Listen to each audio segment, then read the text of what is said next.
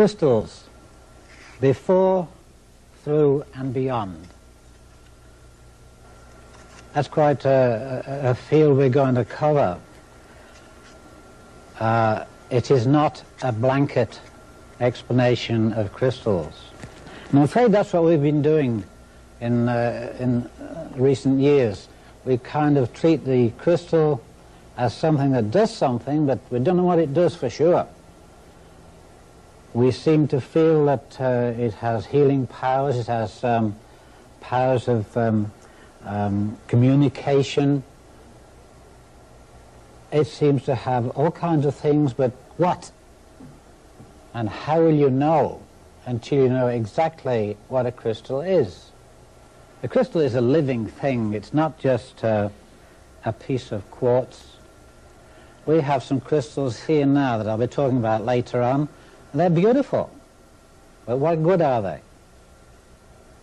I'm sure that a lot of you have used them for many things, maybe your arthritis or something, but did you know what you're doing? We have to take a look at what tools we're using, where we're using them, do we use them separately or in conjunction with each other. We have to know exactly what we are using before we can do anything sensible with them. If you try to do experiments as I have done, when you don't really know what you're doing, you might have some success here and do the same thing again, but each time it comes out a bit different. That's because you haven't put things in balance. That's because you don't really know what tools you're using. And unless we know, we'll never get anything stable. Now, before the crystal was formed, something else had to happen. We have to go back through time to the beginning of creation. I don't intend to talk to you a bit about the middle life of the crystals or future of the crystals. I'm going to talk to you from the time they were first formed to the time when we will be able to use them sensibly. And so to begin, the first thing that happened was, God said, "Let there be light." And there was light. Now, when God made light, he did it in a scientific way. I suppose the first light he made was his own energy. But he provided this universe with an energy that keeps it running, keeps it going all the time, and that energy is part and parcel of everything. So when he created light, he created it with something. That something was magnetism. Now, I want you to think on, all through my talk with you, of all things being of one substance. They are all magnetism in a different form. If you can accept that and go along with me, you're going to find it a lot easier to understand me. Doesn't matter what it is, just say to yourself, okay, I know what he's talking about. Everything is the same medium. It is all the same energy in a new form. And light was magnetism spun until it shone and became light. Now, the crystals we're going to be talking about, they came from light too. And a lot of the things I'm going to be discussing until we get to those crystals may leave you to understand that I forgot what I was talking about. We are talking about crystals right from the beginning. And the light itself, being magnetism, was in itself the beginning and the end. You've often heard people say from dust to dust. That's a true saying, but we can go a little bit farther than that.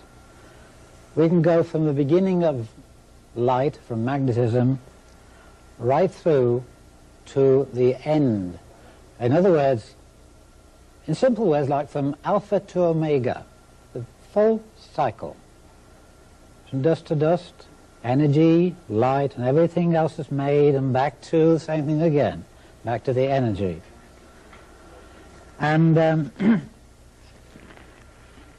if you think of light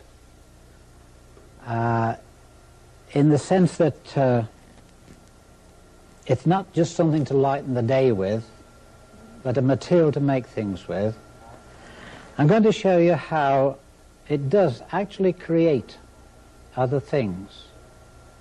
And during that time that I'm talking about, I want you to realize that we moved from one thing to another in different amounts of light, and they became different things.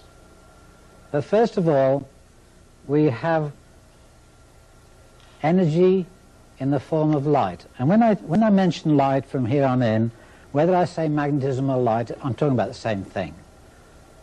Light is just a little farther forward than magnetism.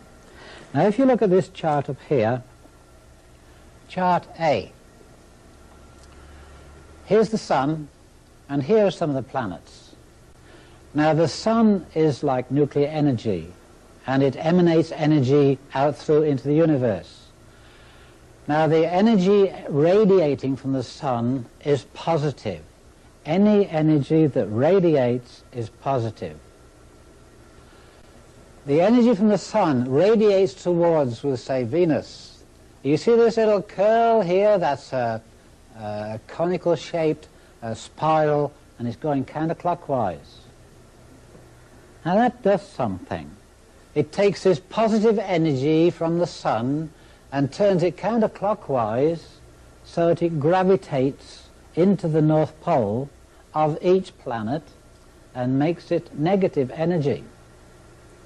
So you have energy, positive, gravitating into that tiny spot of the North Pole, and it becomes negative energy.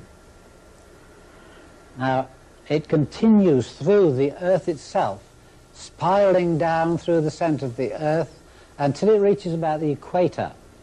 And then it starts to open its spiral up again, like this one, and it's going the other way around now. It's going clockwise. In other words, it was gravitating counterclockwise, still gravitating here till it reaches halfway, and then it is still turning just the same, but now it's throwing it away again. It is now radiating. What's happening is energy from the sun goes out to feed the planet, and the planet passes it through and feeds it back to the sun. They regenerate each other. Now, you might think that is hard to understand, how this energy going counterclockwise comes out of here clockwise. Now, if I had a bicycle and I stood on its handlebars and its saddle, broadside onto you, and I turned the wheel clockwise, and then I walked around the other side of the bicycle and had a look which way it was going, it is now going counterclockwise. It's going the same way. So that if you were in the northern hemisphere, see the water go down your drain and it's going counterclockwise, if you could stand on your head and see it from the same position as those in the southern hemisphere, it's going clockwise. It did not change its spiral, it just went, gravitated into small amount and spread out again to go to a large amount.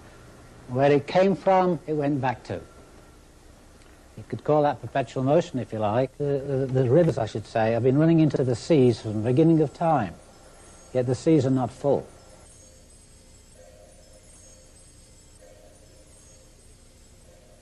We have a system going on which God created whereby a wave of energy gravitating does not finish its gravitation until the wave of radiation begins. In other words, you've got a wave where this would be just finishing here, and this one starts before it gets to it. In other words, one wave starts before the other finishes. There's a reason for that. If something is gravitating, before it gets to the end of its gravitation, and the radiation starts, you have something like that. One starting before they're quite finished. And because of that little gap in between the two, there's no gap really, but that sort of hesitation, then you have continuum. You see how clever God was. He made everything to keep going forever and ever. And that wave break there means to say that this system will go on all the time. Now you might say if you're gravitating something and you're radiating it at the same speed, which will always happen. Gravitation and radiation always the same speed. But one started just after the other, or just before the other one finished. And so it leaves you with what you formed by gravitation, and it has not dissipated because the radiation didn't start till after that was formed. So we have a continuum there.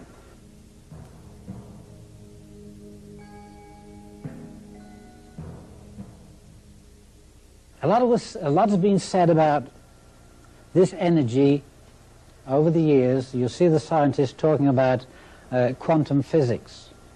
And they say that the energy that comes from the sun does not come in a steady flow, always the same. They say it comes in bursts or amounts, quantum amount. Well, they're right in both cases.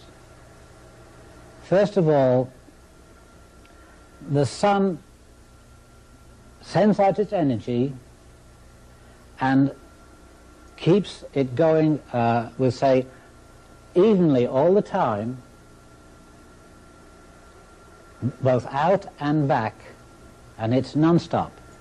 But energy over, say, a year, 12-month period, could drop a little in strength, sort of a battery going down a little bit.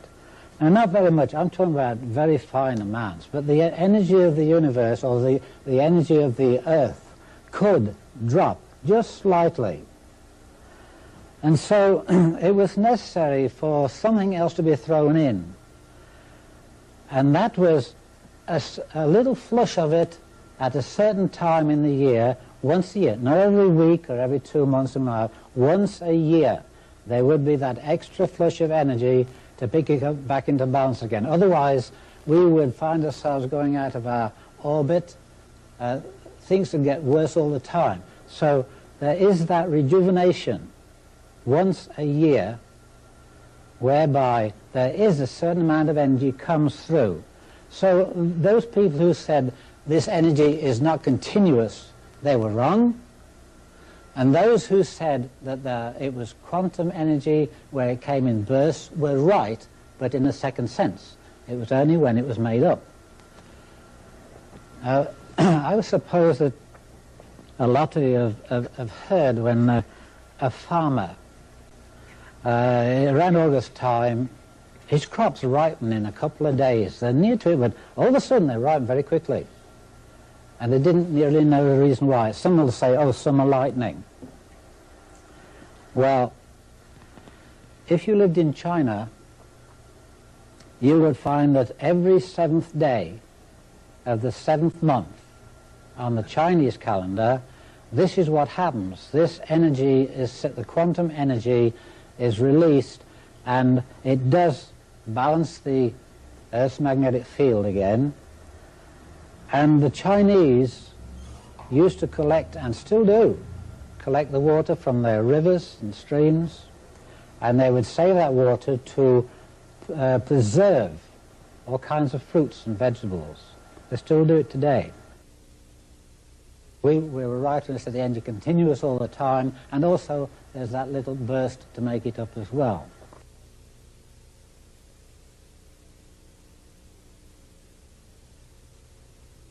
When you get energy spinning, it usually spins in what we call waves, light waves. And a light wave really is the beginning of all matter. The energy itself spins counterclockwise, and it has it's like a a coil where the center's just small like a spring in a watch. And the center turning is very slow compared with the outer end of the coil. And light is on, let's say I had a coil here, flat coil, and I stretch it up like a cone so that the tip of it is just that bit and it's gravitating to make something. Well, on those lines, it picks up energy. The light is spinning itself, and at various intervals down that light wave, because of the speed it's going, so it compacts itself, gravitates into what we call matter. Now, if I wanted to dig a hole in the garden, I would take the earth away and put it on the side, but I got a heap. The heap came out of the hole. The bigger the heap, the bigger the hole. And when light in the universe spins to create what we call elements, what is happening is that the light spinning is pulling the space content towards itself, compacting it, and it's what you call stretching space. It wants it, so it pulls it all to itself and compacts itself, gravitates.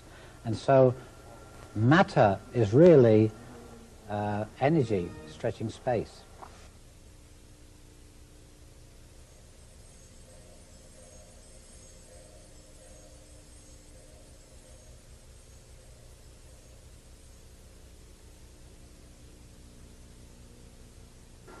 A light wave would be getting bigger like that.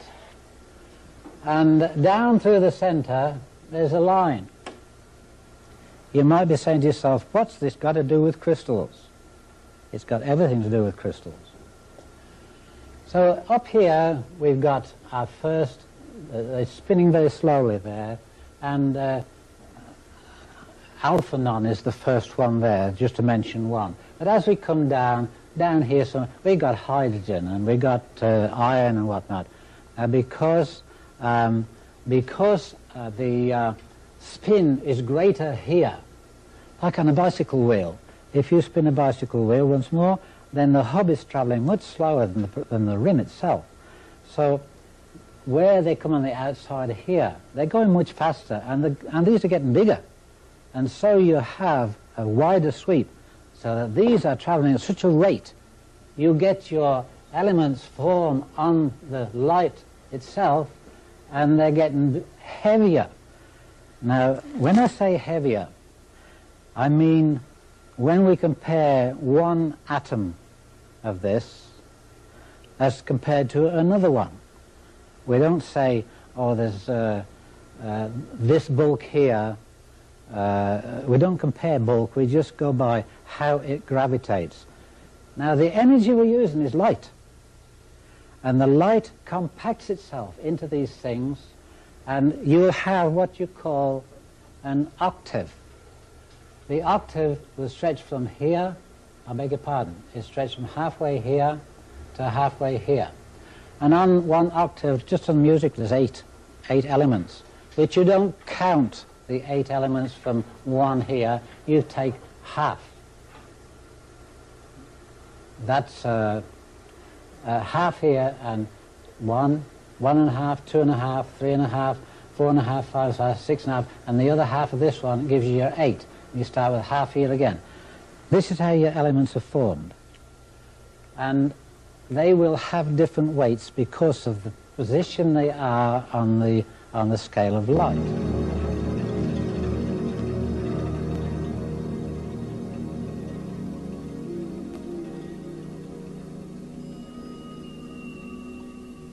This light here forms matter because it is gravitating. And at the same time it's gravitating, inside that spiral there's one going the other way, which is radiating. But it's behind. Remember I told you it's behind time with the other one. And so the elements that you had formed, they remain there. Now, one little thing that I might mention as just a point of interest is that mass rotates at a certain speed, like the Earth. The Earth rotates at about 19 miles a second. And the speed of light is 186,000 miles a second. Now, the difference between the time of them moving would indicate that there is time, such a thing as time. I will mention this, and I will repeat, it only indicates that there is time. Now, any element itself, or any light wave, must remain in balance. You cannot have more gravitation than radiation. You have to have them both equal. And when you have those elements formed, we find them in the Earth itself. When the Earth was being created, they have cooled down. You've got your elements in the Earth. But this is how they were created in the first place. This is how mass was created. Now, when you think of mass, don't ever think of something big. Think of even a speck of sand is mass, or matter, call it what you like. Now, any part of matter that you see, think on continuously that matter is light in another form. If you can accept that, we'll get somewhere. Now, once we have, one of the things I should point out here before we go too much further is that in creation there has to be rules. God made rules which I guess we call the laws of nature. And one of the things that would indicate this to you is a very simple test you can do for yourself. We have a chart here. This one, a B chart, but have a look at this up here. To indicate the rules of nature. That is like a chart of a pebble dropped in some water. And the pebble drops in here and it starts to send rings out. Now, I don't suppose anybody ever bothered to check it, but if you take a photograph of those rings on the water, leave about 10 rings spread out, and photograph it, you've got something you can work on, like a chart. And if you measure the circumference of this one here and multiply it by the cube root of pi, then this is the circumference of this one. If you take the circumference of this one and multiply it by the cube root of pi, it is the same measurement as this one. So it's increasing, all these rings are increasing one by the cube root of pi. And never alter that. That's the laws of nature. Now, a funny thing happened too, that if you take the circumference, or rather the diameter, of the fifth ring, let's see, there's 1, 2, 3, 4, 5. Take the diameter of this fifth ring across here, it will be the circumference of the first one, the same measurement. So if you took the second ring, this sixth ring would have the same diameter as the circumference of the first one. So every 1 to 5, the diameter is the same as the circumference of the previous one, the small one. So you see, even they travel out, they expand. It's not accidental. It never is two different ways. It's always the same. The expansion of those rings on the water are no different to your radio waves. You see the radio waves coming out of the tower, they expand exactly the same. They multiply by the cube root of pi, a law of nature. You never alter that. And you'll find that in so many things, shape plays a part. There's all kinds of things that are natural, We don't have to do anything. Shape plays a part. If everything were in balance, then nothing would move. So we have to have something that creates an imbalance so that nature can use its laws of nature and come back into balance. So if it goes out of balance and comes back into balance, we have movement. Now anything out of balance, there is something wrong. There's something needs correcting. That's why nature puts it back into balance again. But shape is one of the things that will influence movement. For instance, if I had a cup of soapy water and I get a straw and I dip it into the soapy water and I take it out and there's water on the end of it and I just go like that, it drops plop on the floor.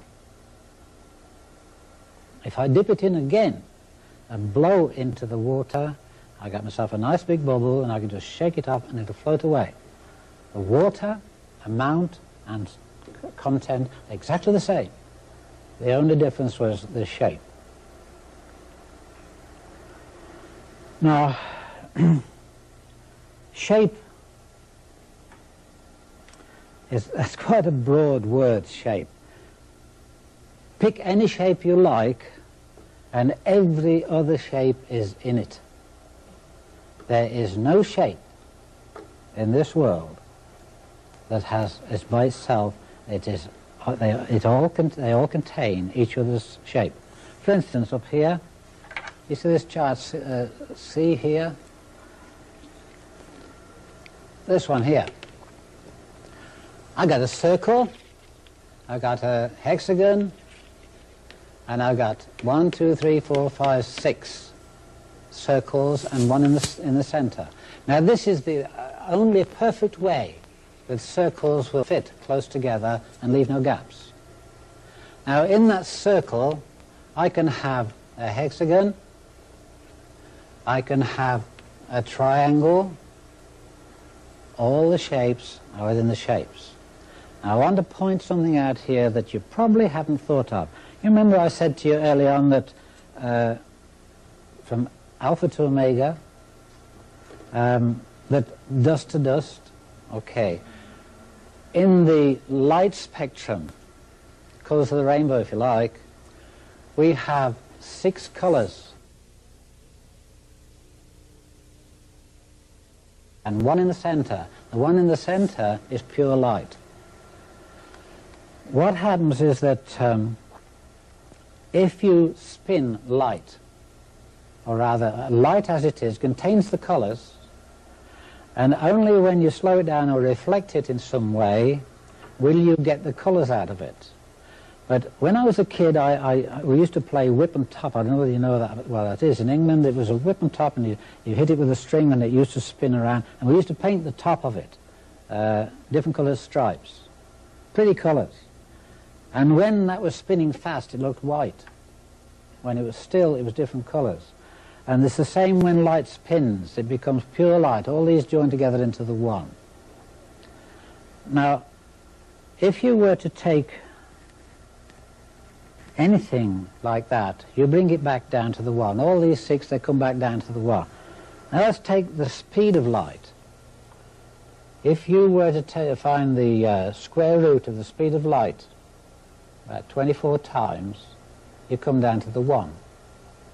We always go back. We come from the 1 and we go back to the 1. Now all these performances that I'm talking about are going to be reflected in your pyramids.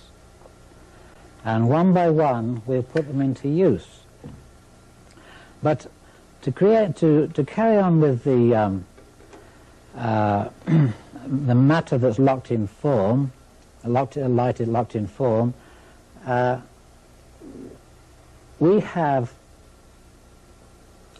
energy entering the earth and it's distributed. Like you can take electricity into a building. The main one comes in and then you distribute your electricity to the various rooms, the outlets, the whatever, stoves and whatever, lighting, and it's distributed over those. Now the earth is the same thing. the Earth has a grid, which is this one here, chart F. This is like a grid of the Earth. All those shapes I talked to you about are in that. You have your circle is your circle of the Earth. You have hexagons, and you have triangles, and then they are laced together. You see, you can come down to a smaller hexagon here, if you can see that. You come down to a smaller hexagon, and you come down to a smaller triangle. In other words, from a big one up here, you can go down to a small one here. It's just a repeat of the same thing down. And what happens as you take it from the big area and compact it into the center, gravitation, then you have a stronger energy in the center than you have on the outside. You'll never get much strength in a large nucleus like you will a small one. If you have gravitation, tremendous gravitation, into a small compact nucleus, it will give out, it has more potential than the one that's sloppy. So that on your light wave there, the ones that were turning slowly, they weren't compacted enough, and so you got light elements like hydrogen. And the ones that are lower down on the larger scale of that light scale, where they're whizzing around, you have such things as iron and copper. They have gravitated to the center until they are more solid, if you like. And the more solid they are, the more energy they have. Around the nucleus of an atom, you will find the nucleus in the center, and around it, maybe I could show you on the board here. Around the nucleus, you would have, there's your energy. Around that, you would have what you call a force field. And around that force field, let's say that's your force field, around that you would have magnetic field, which is in circles, isn't it? Goes in waves. Now, when you measure the energy of of any atom or any mass, you do not measure this from here out to here. You don't measure it even from here to the edge of the force field. You take a measurement of the edge of the nucleus to the edge of the force field. The radius of that will give you the approximate strength of your force field. If this is narrow here, you haven't got much of a force field. If this is compacted so tight, your force field could be out here. You'll see a lot of people who have a lot of energy. They are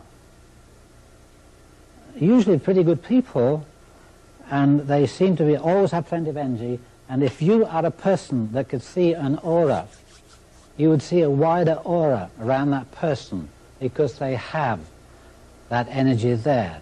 Some people that are kind of sloppy and don't sit around all day, you wouldn't see much of that. But a person that's active, on the go, lots of work in them, you'll see that aura around them. So the more compact the guts of the thing, the stronger the energy it is. We'll be talking about that in these crystals in a minute. Now, in this grid of the Earth, you'll notice there are two triangles. And this is a little bit deceiving because this line actually travels through here. But on this triangle here, this line should not travel through. This one here should be on the top of this one here. And this line here should stop there and start again there, like that. So this one is on the top of the other, which indicates that the two triangles there are not touching. Now, whether they are an eighth of an inch apart, you put your finger between them, that's nothing to do with it. They could be 8,000 miles apart. And so we have a situation like this. I made a cutout here so that you could see the Earth's grid. The Earth's grid is something like all this work here. All these lines, these are hot spots here. But I took the trouble to cut this out to show you how the Earth itself, which is an icosahedron, that's 20 triangles covering the Earth, on those, like those triangles there. And if you saw the Earth like that, and then you took another one and took it over the poles, let's take this one here. Say you took this one and wrapped it up over the top of the pole to the other side. If you could see through the Earth, it would look like that. Okay? What do we have there? We have the Star of David. I have asked rabbis, priests, all kinds of religious people to try to find out for me what the Star of David is for. The usual answer is, well, it was the insignia, if you like to call it, or the logo on King David's banner. That's not good enough for me. This very grid here indicates that the Star of David, we'll talk more about it as I get into the crystals, this indicates very strongly that this one influences the other one, the other side of the Earth, and we have a working mechanism whereby one plate on this side of the Earth is working with the other. The sign of David is the sign of all energy. But these triangles here are not just flat, they're three-dimensional. Like this little one I have here. There's a triangle that you see. Now that fits like that into the Earth itself. 20 of them all fit to make what you call an icosahedron. Something like that, okay? Not going to deal too much on that. But they all face into the center of the Earth. Now from the outside we see the energy gravitating, it's big on the outside, gravitating into the center in this fashion. You see the coil, there's the coil there, and it's gravitating to the center. But it doesn't stay there. Then it repeats and goes out the other way to radiate away again. When this goes into the center of the Earth, it is facing another one opposite it. The points come together. And so you have this going on here, that going on there, and you create a situation like a bar magnet where the center of the bar magnet is neutral. This is positive maybe, this is negative, and they come together, but they don't touch. They go to the outside, they keep in and out, but they do not touch. Now, I'm going to come back one moment to the light wave here to indicate to you and give you some kind of proof that everything is of the same energy.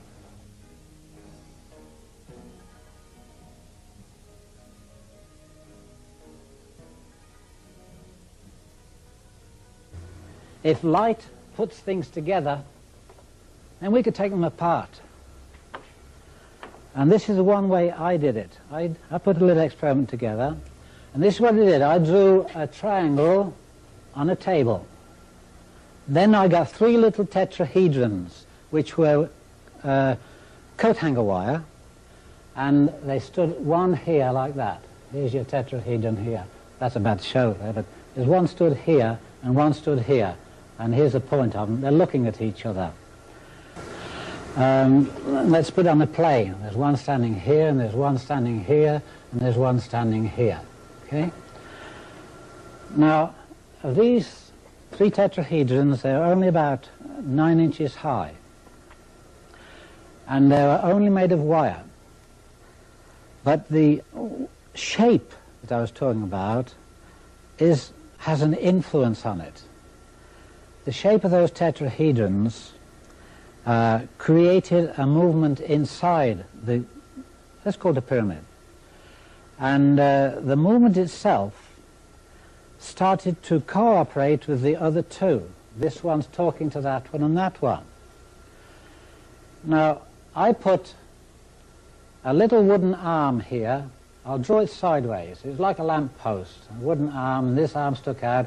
And on the end of here, I hung a piece of string with a small piece of zinc, pure zinc, about 2 inches long, 1.5 inches wide, and 1/16 of an inch thick. And I hung it here, like that. It's over here, stood here, and it's hung down there. Here's your zinc. So between this pyramid here and this one here, they are talking to each other, if you like. That's in simple terms. What is happening is that they send electrons to each other. You probably heard about Tesla's energy through the ether. These do it naturally. Now, the energy that was being collected into here, I'll describe exactly how it happens in a minute. But these three pyramids are talking to each other. In other words, this one's sending energy to, it can't go to there, it goes to the nearest thing that attracts it. So the energy is shooting from here to there, and there to there, and there to there. Now, anybody will tell you that zinc is a pure metal. It's not made of 2 or 3 different items. It's just pure metal. Well, I beg to differ, because after about 3 weeks of this bombardment going on, these were sending out electrons towards each other and hitting the zinc. Now, zinc is held together in proton form. That's way beyond the electron. Now, if you hit zinc, or I'll deal with zinc, that's one I use. If an electron hits the zinc, electron can't come out. It wants in. The only thing it can kick out is a proton. So all these three were bombarding these electrons, and eventually, like it's kicking protons out, eventually the whole thing collapsed onto a little pile of powder here. A little pile of powder. And when I had that powder examined, it was a dirty calcium. Now, if you know the weights of your elements, you'll know that off the top of my head it's 65 point something, and I've got them here somewhere. There's about 25 moles per gram difference in the weights. 40 point something, I think, it's 40.8, I'm not sure, doesn't matter. There's about 25 moles per gram, that's molecules per gram in weight, at atomic weight. So if you took the same amount of each, this would weigh one, that would weigh that, and one would weigh that, because this one here, your calcium, was found higher up that scale on the lighter side than the zinc. That was farther down here. It was heavier. Now, when I saw the difference that I had in weights, I tried to find something in the periodic tables that had that weight. But what had I removed? All I know was that my zinc had collapsed, and I had it tested, and it was calcium. I tried to find a number that would equal that, and not even a combination of different numbers would give me that answer. So I had to look for something else. And it was obvious to me really before I started, but I just wanted to be sure that what I had removed was energy. I hadn't removed anything you can give a name to. I had removed energy. So I put this in a little tiny bag hung it on here, and I repeated the process. And believe it or not, after about 6 weeks, it's longer this time, it got smaller and smaller, and it changed colour too, and all I had when I tested it was aluminum. I'd come from zinc to calcium to aluminum. And there's a funny side of this, because a doctor will say that you know, you don't have enough calcium in your system. I'll give you some calcium tablets. At the same time, somebody says, don't cook in aluminum pans, it's bad for you. But when you get calcium tablets, there's aluminum in it, isn't there? Energy-wise. Not only that, they say, okay, get out of the aluminum and get out of the calcium, I'll give you some zinc tablets. They gave you all three.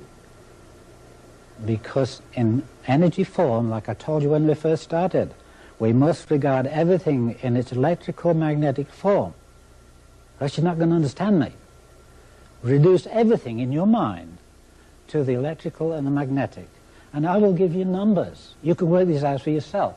If that's the weight of an electron, you can prove it if you've got a calculator there. I know for a fact that hydrogen is 770 electrons. That's hydrogen, 1 point something.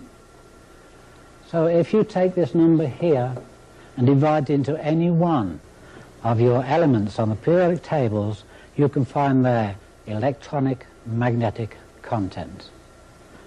Now in a few minutes we're going to turn to something else that it's a continuation of this, but I'm going to take you inside a crystal.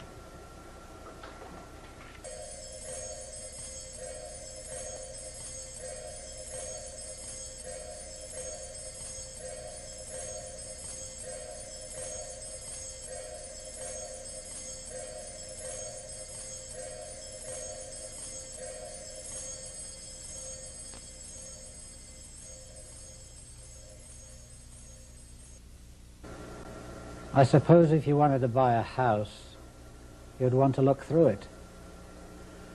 And so if you want to be able to use a crystal, would it not be sensible to have a look what it's like inside and what we can do, we move around in it and find what spots do what. Now I'm going to take you to this chart over here, chart E, and I've drawn it in the shape of a triangle, because the molecules of your quartz crystal are pyramid shape, right down to the tiniest little molecules of your crystal. They are pyramid shape.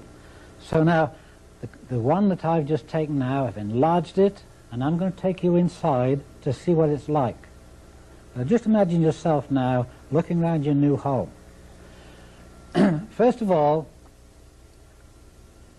this pyramid here would be no different to your big crystal pyramid. It's a series of these put together in a big one. Now if you want to find the areas that are most useful to you, the functional areas, then there are certain things you have to do and abide by. First of all, I'll show you how to find the three magnitudes of a pyramid. When I say magnitudes, I mean if you in the house, the heat at the ground level, floor level, will be different to halfway up, and it'll be different again in the ceiling. We're not talking about heat, but energy rises and does practically the same thing. So now, what we're looking at is really this size of this base here.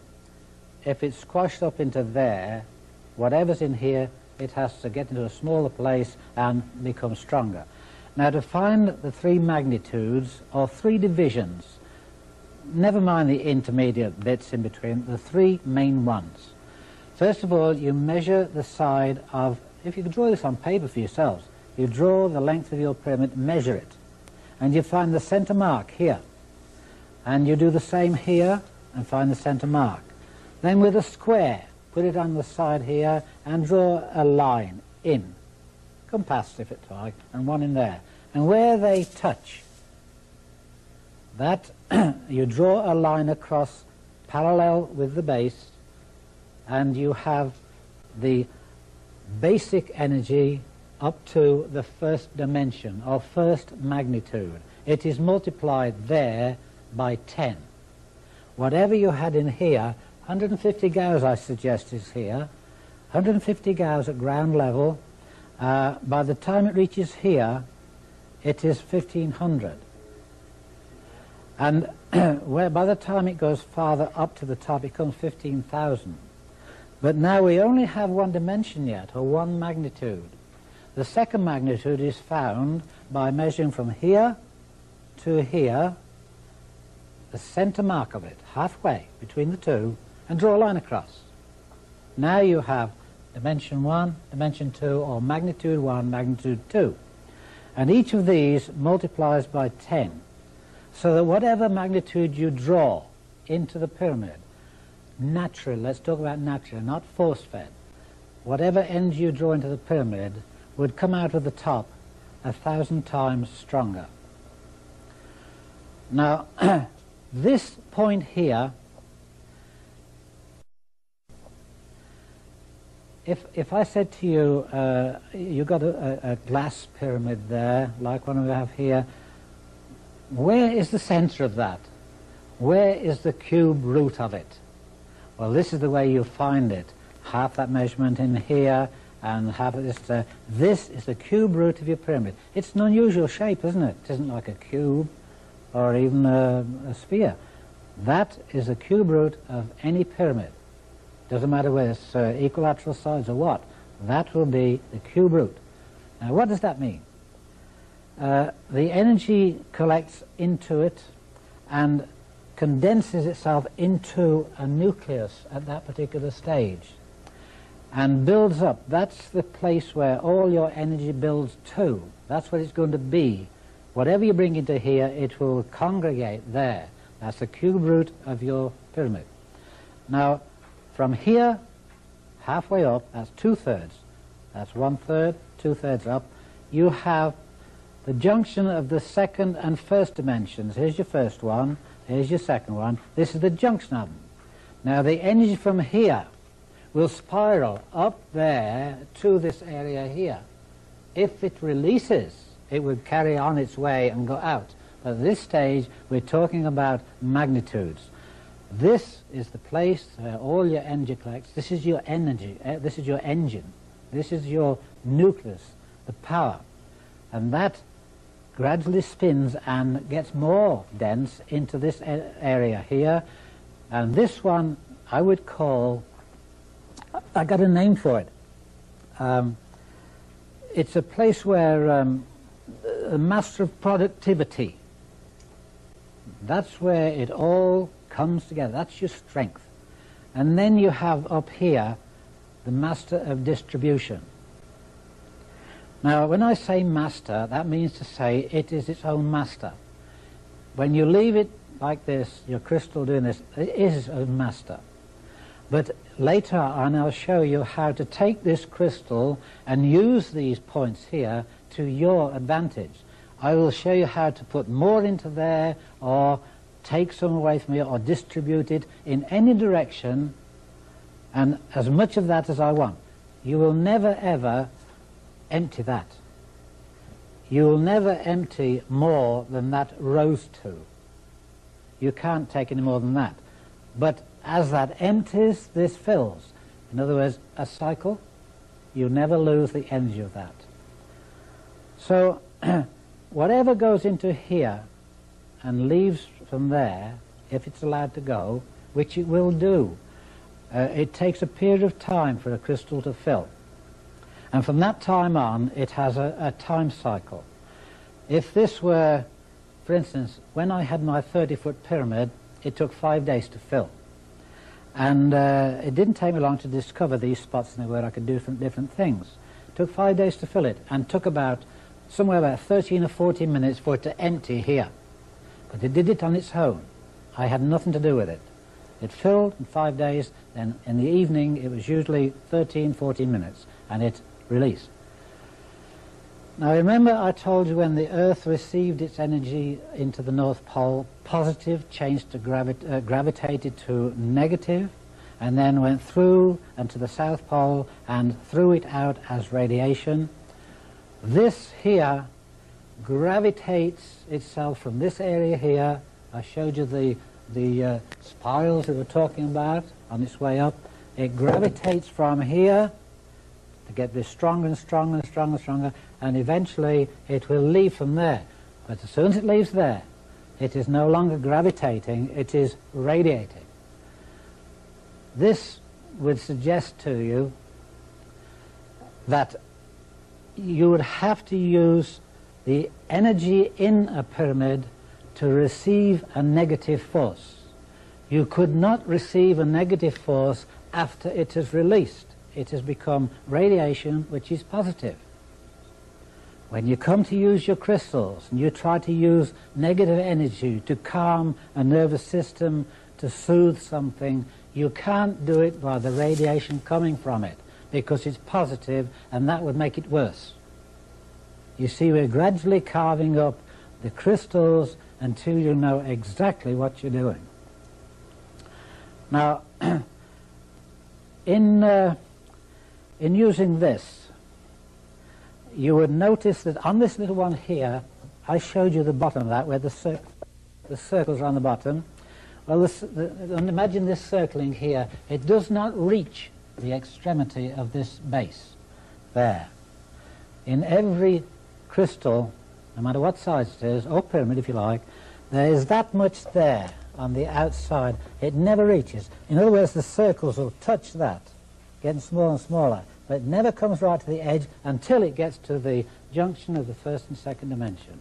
And then this is all full. It's touching all the way. Now, let me see.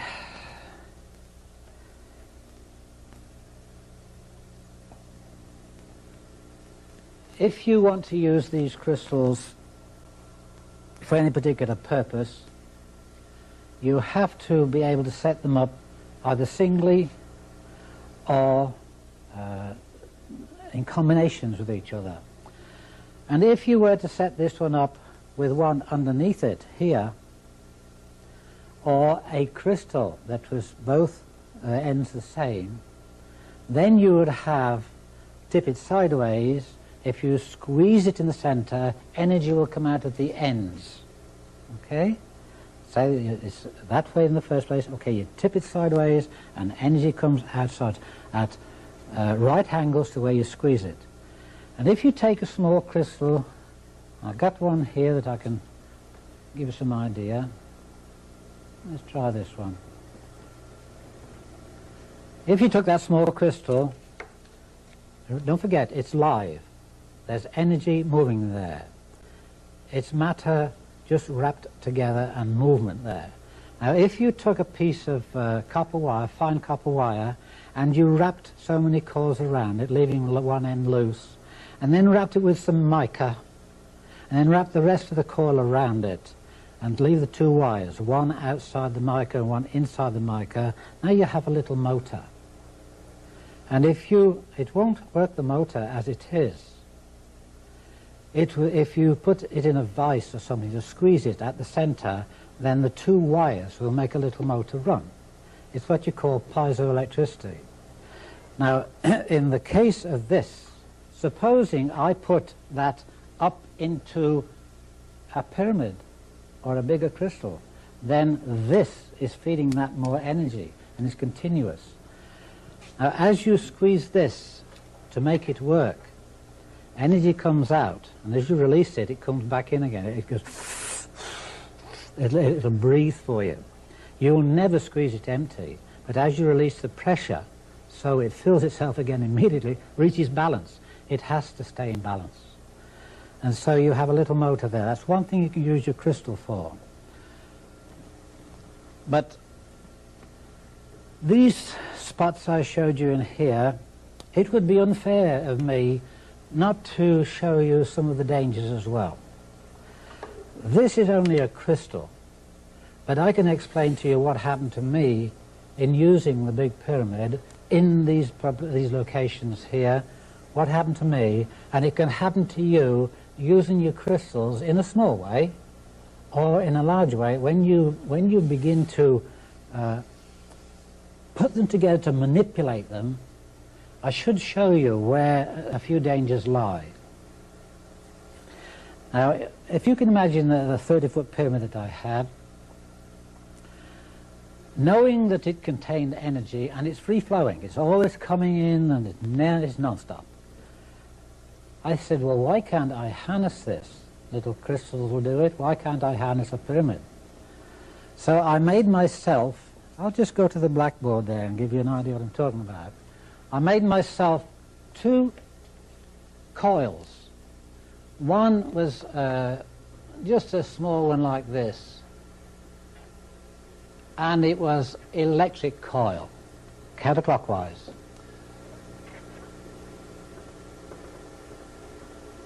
And I hung that in the top of the pyramid.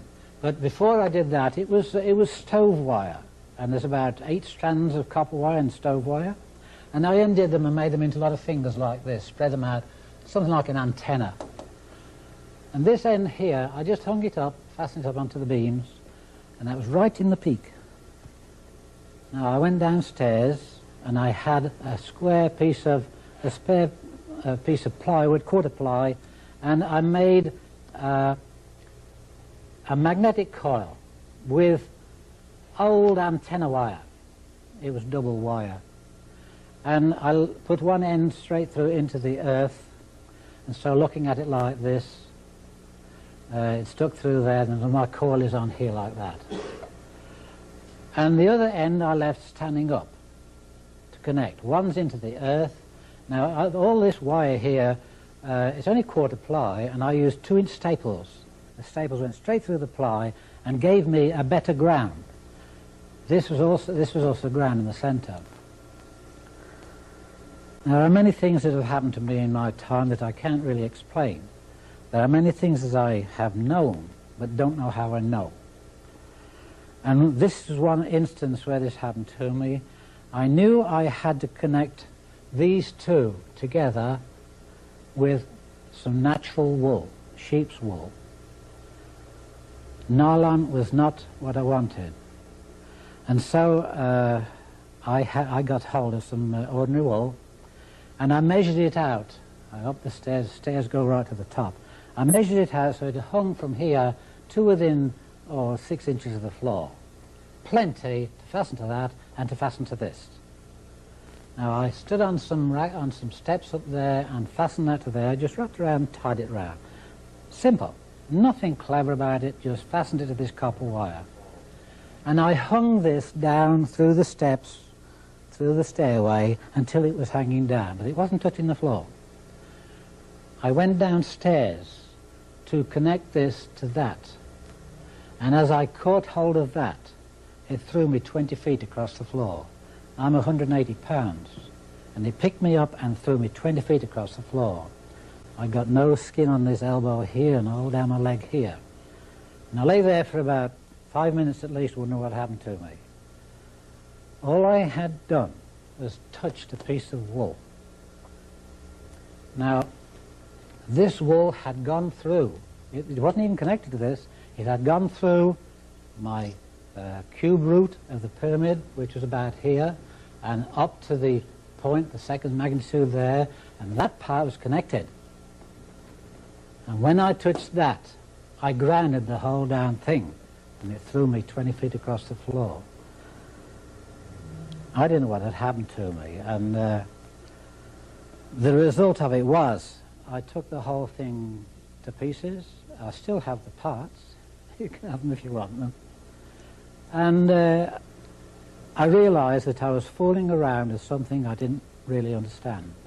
It taught me a lesson, but it also meant that I could stand here and tell you, don't fool around with these crystals until you know what you're doing. Theory is all right, and you've got to put it into practice. But be awfully careful. Make note on these things and these things, and you'll be able to use your crystal how it should be used.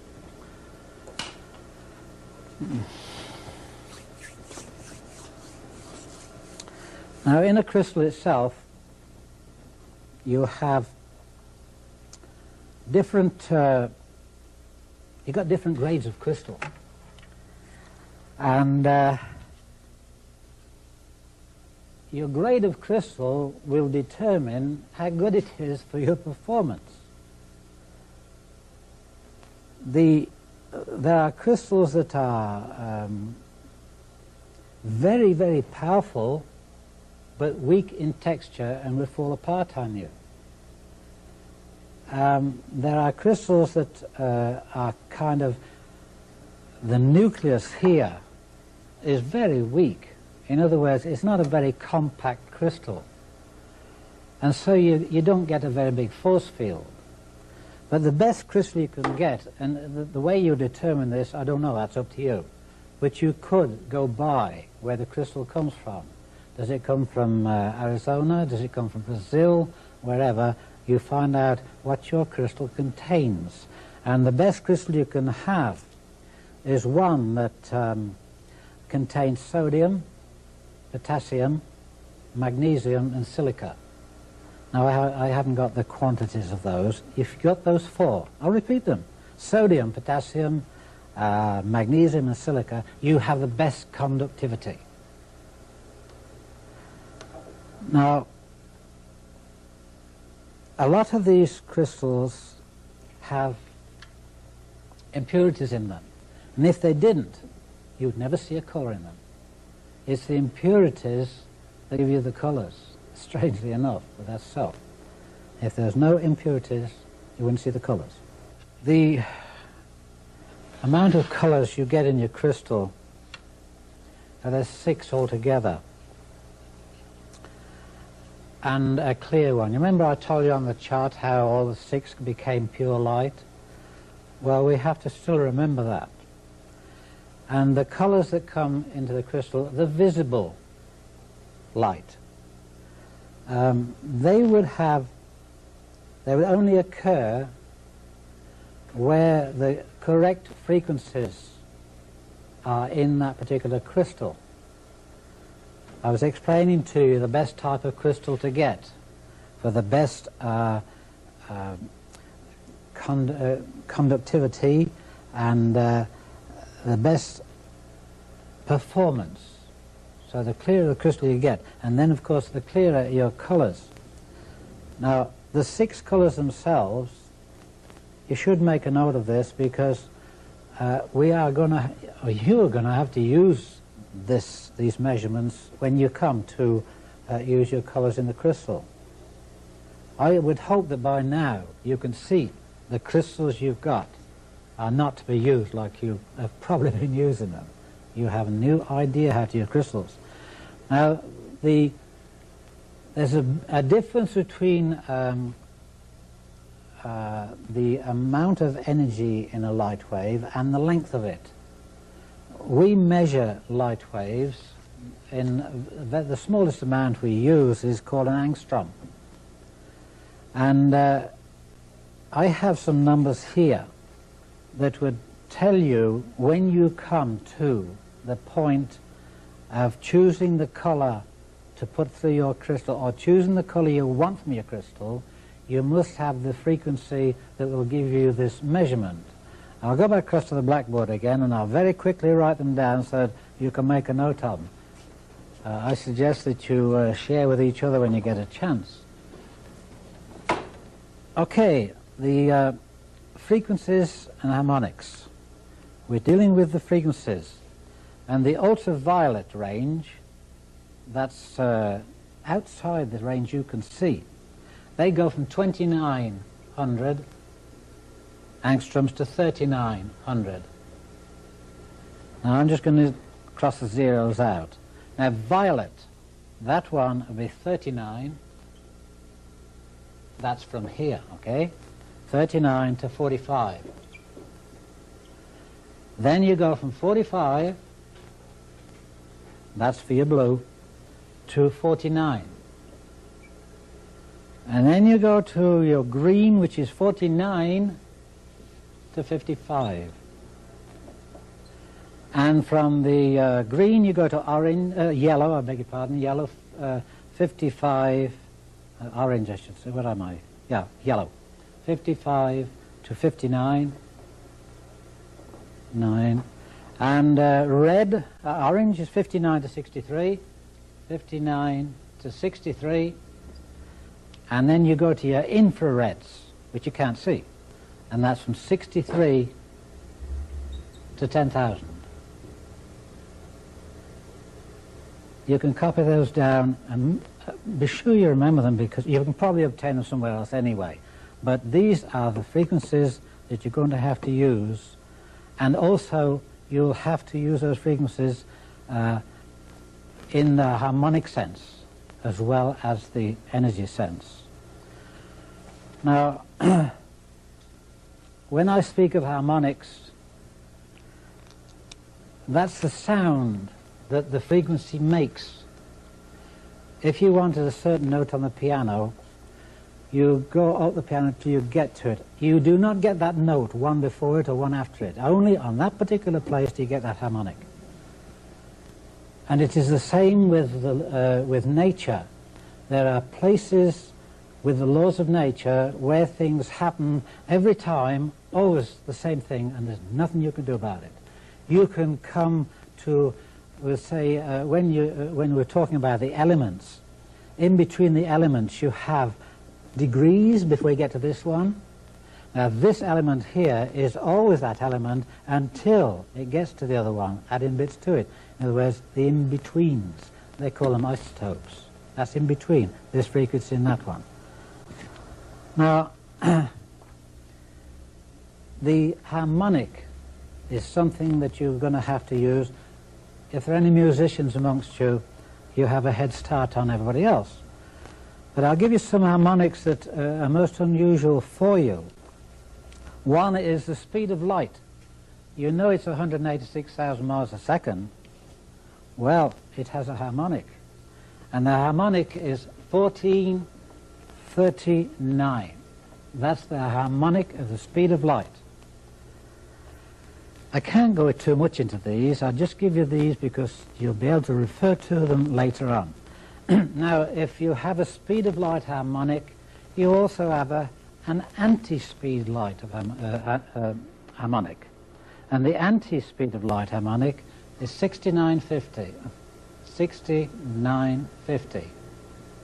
These are round figures. Now, gravity acceleration. You're going to have to use that too, believe me. It will all come in your crystals. Gravity acceleration is 45.5.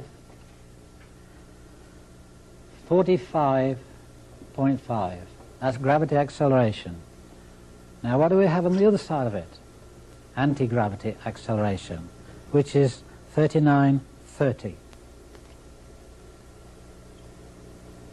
That's the speed of light, anti-speed of light, gravitational acceleration, gravity, and anti-gravity. They'll come in handy for you later on.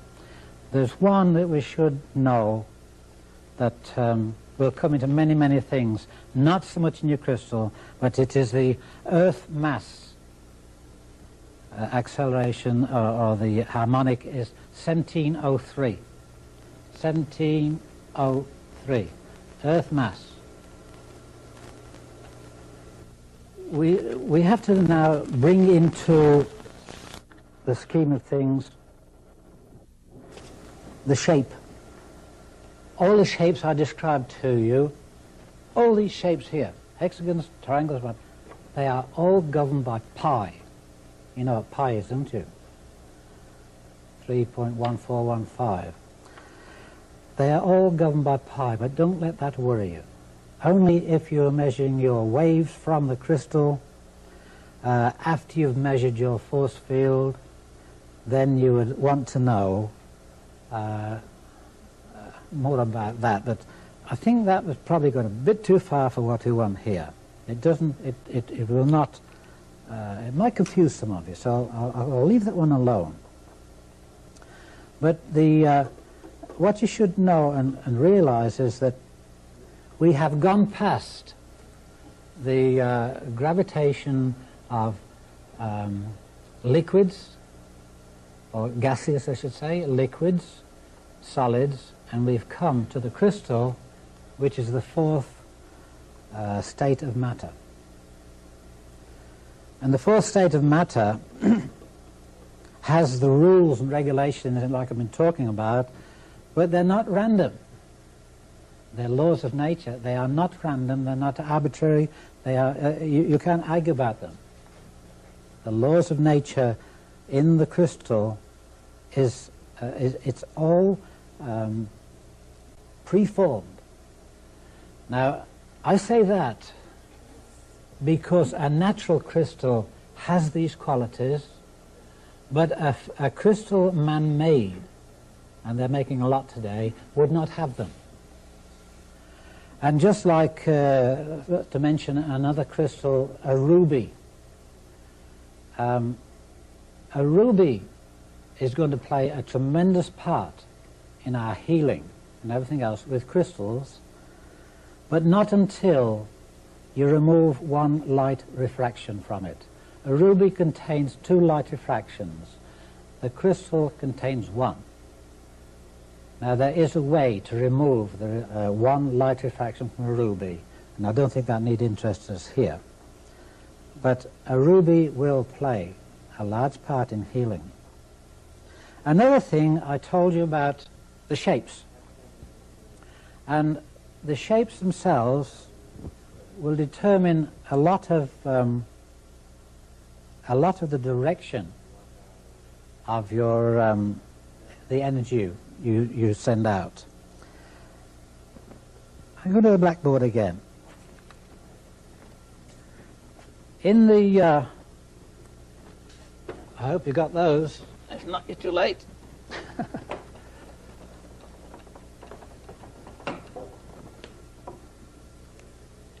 When you take a stick, here's some water.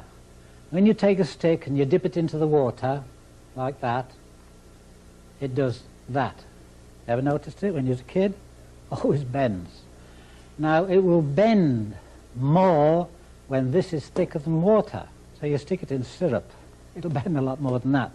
This is what you call, this light does the same thing. When it goes into your crystal, it hits your crystal and it bends. And that's called light refraction. There is an angle of light refraction which is there, but don't bother about that.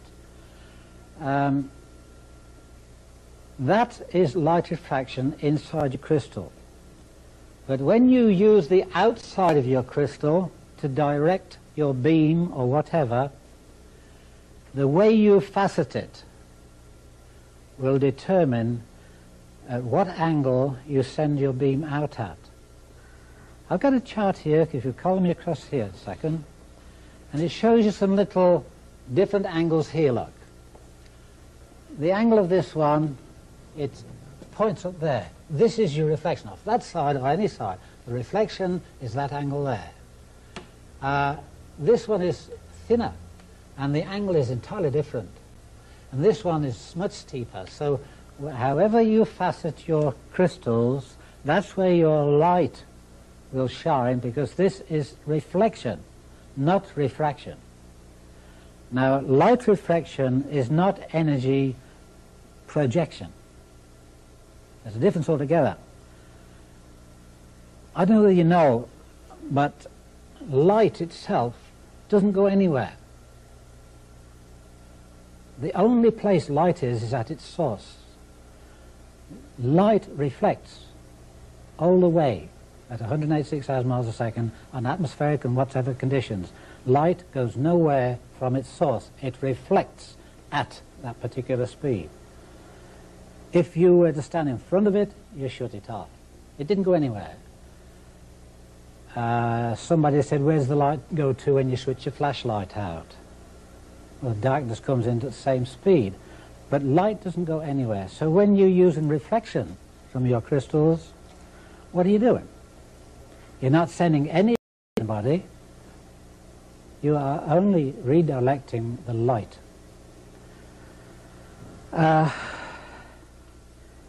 If you want to send your reflections out for, we'll say, a certain color, and you're not going to direct it, you're going to send it out to a person. There's color. It's nothing else but energy. Color is light, it's spun into color. Magnetism in color. Therefore, if you play magnetism with no color onto a person, you're helping them. They'll absorb it into their system. If you're reflecting a particular light, one of the lights of the spectrum, onto a person, then that strength is more than just magnetism. It took a certain amount of that energy to make it that particular color. And so you direct those lights to that person. But there's more to that to come in a minute. Now, if you want to have a crystal, I'll go back to the board again. If you had a crystal that was, you say you faceted it with four sides. Let's see, like this. You facet it like that. You got 4 reflections. Now those reflections go out at a certain speed of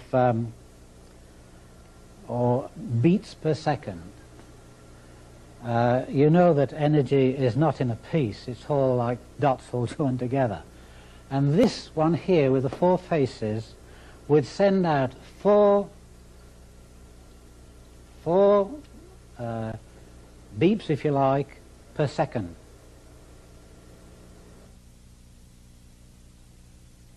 If you had a 6-sided one, then it would send out 6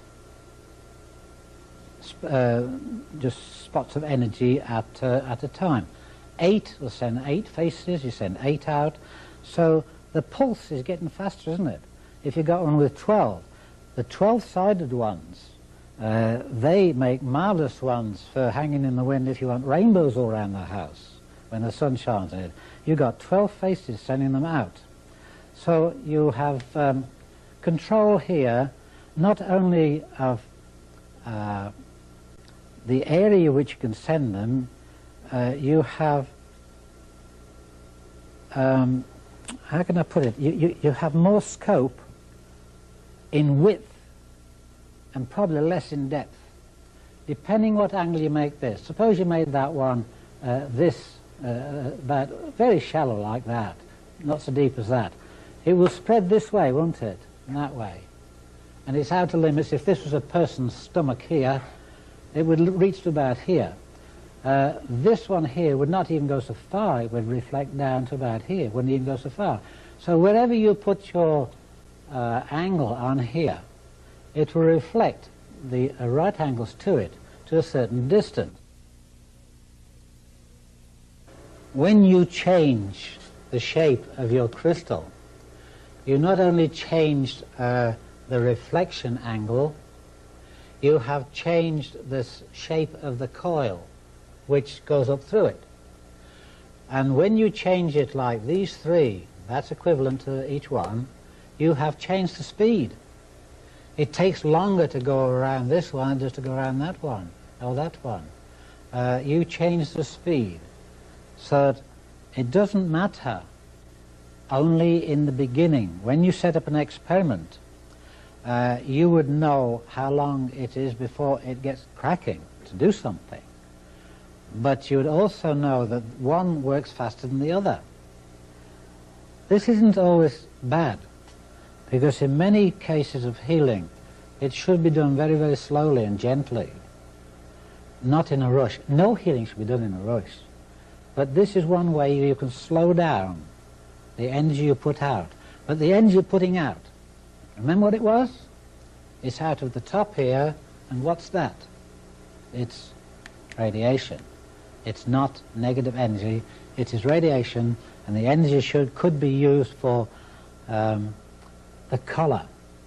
I was explaining how you could use the colors, as opposed to using energy. I'll show you how, in a little while, how we can direct a color into a person without losing any reflection at all. The faceting I've talked about, except the spheres. I'm going to pick one of these spheres up again to show you. Here's a nice one. Now that doesn't give out any colours at all. It would multiply light that goes through it, but it's unmanageable.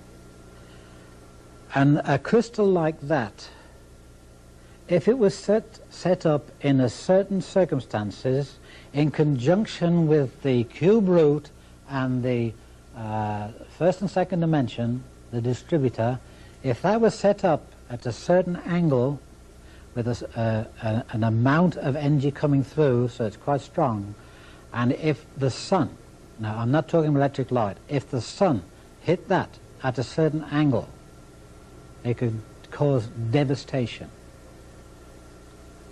I don't think I'm going to go more into that, but I think a lot of you know what I'm talking about. A crystal like that would cause a lot of devastation. If you take the crystal and cut some off it, then you can play all the light through it and magnify it down here. If you turn it over with the round to the top and the flat to the bottom, then the light that comes in here spreads itself out, and it's the flat bottom like that sends a circle of energy down. So if you turn it over, you will send a very fine ray, like a laser, down. Now if you played that laser into a second one down here, which had a flat top, this has been multiplied 1,000 times. What went in there, multiplied 1,000 times coming out here, and that hits this one down here, and once again is multiplied by 1,000 times of that one. And then, of course, you have to know what you're doing, because you have to realize what you could be doing down below that one there. There's no problem if you watch what you're doing and set things up before you start them. Just don't play around with crystals. We've got some more to go yet, but I'm trying to instill into you caution. Always have caution. I have hurt myself several times by being too eager. You have such a choice to go to. Now, included in those choices, you have other things. You have 6 colors and the 7th, which is the pure light, and then you would have the dimensions or the magnitudes to multiply those colors, and you would also have reflections.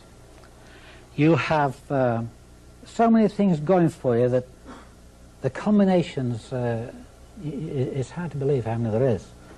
But you have to take this into consideration. Do I want depth? Do I want broadness? Do I want to go inside that person 6 inches or just half an inch? All of these things, when you understand your crystal, when you come to get them faceted, then you should think of this as have the crystal faceted for what you want to do with it. It's obvious that you have to have quite a selection of crystals so that you can have a choice. Now, a person is not two-dimensional. A person is three-dimensional. You notice I've turned around to healing, eh? Because that's what we really are looking at. If the person is three-dimensional, why would you play a flat energy onto that person unless it was, say, for a skin disease on the surface? Why would you not play it into the person, because they have depth, they're three-dimensional? These things you have to think of. Now, before I go any further on that, I'm coming back to it, before I go any further on that, I have to once more warn you about things you shouldn't do. Any one of these crystals here, if I may just point to one of these. Take this one. If we had, and this happened to 2 very good friends of mine, and they had a crystal like this, and they had a pen light flashlight, and they had it on the table like that, and they shone the flashlight onto it to look what happened here. The light that went in was of a certain strength. The one that came out was multiplied 1,000 times. The man burnt the retina of his eye badly, and 2 days after, if the wife didn't do the same thing, he was wrapped up, his eye was patched up for about 10 days, and his wife about a couple of days. It wasn't so bad. But see, if you don't know what you're doing, don't do it. Always have that bit of caution. I've hurt myself once or twice because I didn't look at what I was doing first. What could be the result? Now, don't ever shine a flashlight at one of those. And another thing is, you should never have these things. We'll take this one here. that doesn't send out any colours at all. It's got no windows in it. But that one there, if you had the sun shining on that and you put it close to something, you can see the light come very brightly at the bottom. It's 1,000 times stronger from what's going in to what is coming out. If you cut it in half and make a flat, that doesn't send out any colours at all. It's got no windows in it. But that one there, if you had the sun shining on that and you put it close to something, you can see the light come very brightly at the bottom. It's 1,000 times stronger from what's going in to what is coming out. If you cut it in half and make a flat top of it, all the energy goes into the flat top, comes out of the convex here, and would burn grass, piece of wood. You multiply it 1,000 times. I'm mentioning things now that are not only performance, they're dangerous, but they can also be used sensibly. And I don't know, there's so many things I want to warn you about. It's not very easy to tell them all, and it's not very easy to just remember them on the spot, on the spur of the moment, but I think in a minute we'll come back to one or two more of these before we actually leave these.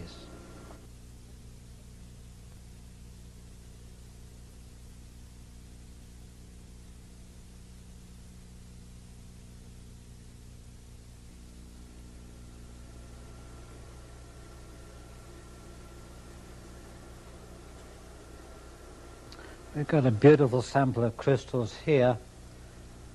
As far as ornaments are concerned, I wouldn't know which one to choose. I like them all.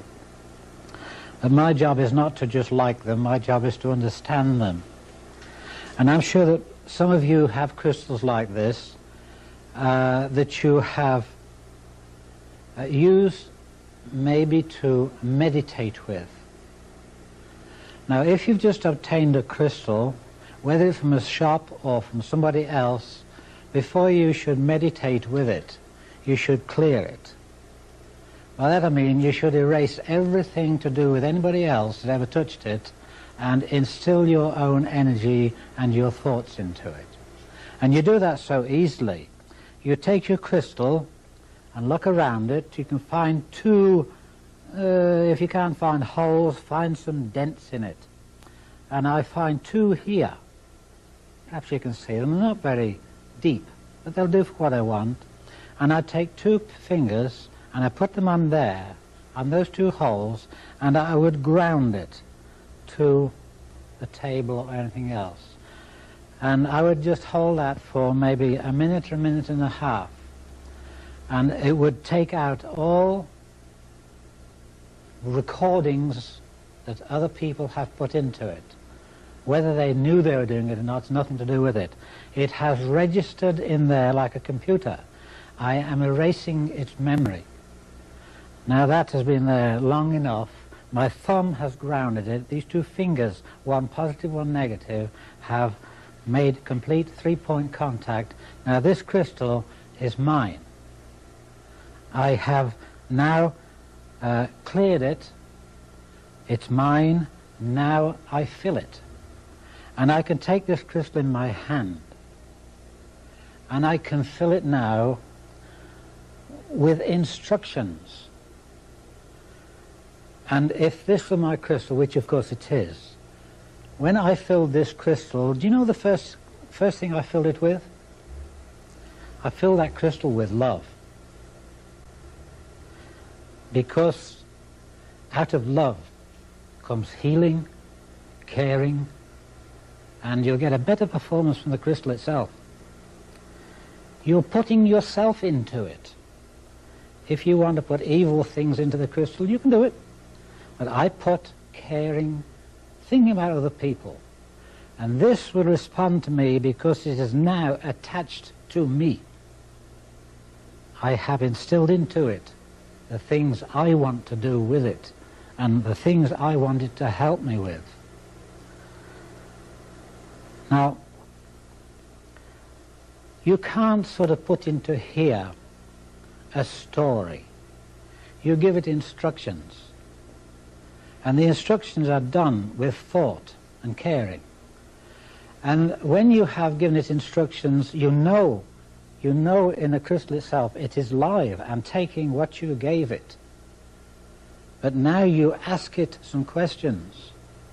This is exactly the same as a computer, but like a computer, you have to put something in before you can get any answers from it. I put all kinds of things into here, personal things. And from those things I put in, I weave a network, a grid if you like, a series of computations, and it will give me answers, not in words, but I can feel the answers. If I said to someone, do you like that color? And they didn't answer you, but they pulled a face, you know they don't like it. If you said, do you like that color? And they smiled, yeah. So when I ask the crystal something, it will indicate to me the forces in here will go through me. I can feel it. And I don't get words, I get indications or guidance if you like. So a crystal is not something to play around with. It is not a toy. It's as human as you are. And it responds without question. You could never have a better servant than this if you treat it right. But always remember that what you put in is more or less what you'll get out. Don't put something in when you have something against somebody. You're jealous of somebody. You wish you had this. You don't really need it. Put the thoughts in that would help you through life, meet your needs, and then you can turn around and ask for guidance to help others do the same thing. Now, if I wanted to communicate with another person, I would have to have their confidence, probably in private, and they would have a crystal like this, their own crystal, which I wouldn't touch. And we could sit opposite each other in the quiet, in the stillness, and just like you can listen to the stillness of the voice inside you, you can communicate with that person. Now, I'm not going to say this is like ESP. This is how you feel. This is how you transmit love from one to the other. This is how that love will come back again. It will answer all kinds of questions for you. Supposing, for instance, a person was ill, sick, got the flu or something, nothing serious, and you wished for them a healing. Your crystal, like my tetrahedrons, transmitted to each other and broke down the zinc. This is no different. This will transmit to the person who is sick, and they will probably get benefit from it, if they are receptive. You can't help anyone that won't help themselves. And so we're looking at people coming together. Okay, now supposing that person is 70 miles away, makes no difference. You see, this is in communication with the rest of the universe. Now you might think yourself, oh, he's gone a bit too far now. Well, you think what you like. I say that this is in touch with the universe. And there is nothing in this universe that is not in touch with everything else in the universe. If I can look back over the years and see my relatives, how many relatives have I got in the 100 years before that have spread out across the world and I don't know them anymore? We all came from different wombs, but we're all related still. And so you don't carve this out of the universe and separate it from it.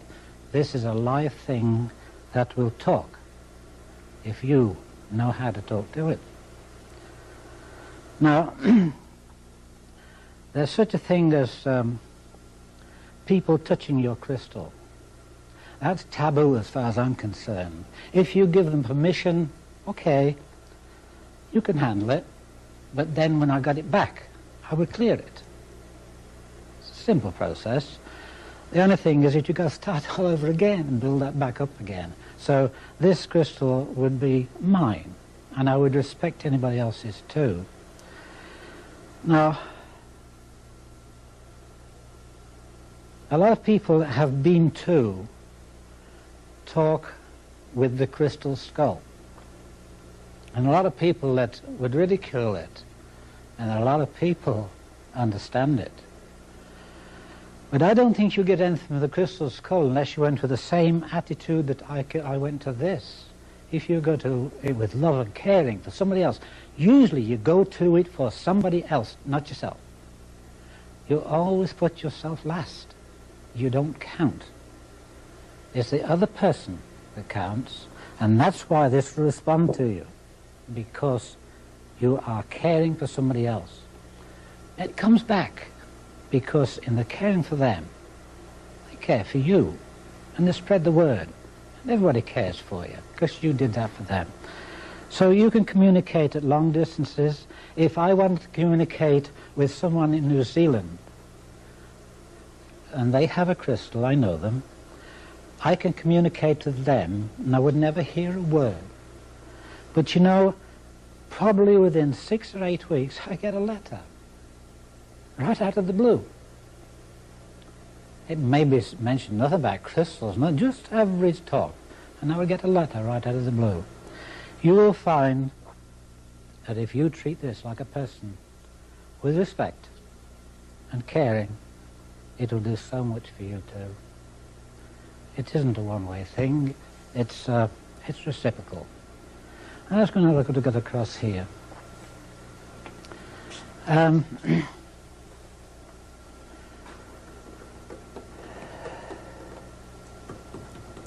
Crystals are atoms in motion. I'm repeating this probably. I pushed it a bit before, but crystals are atoms in motion. They are live and, like I just said, reacting to you.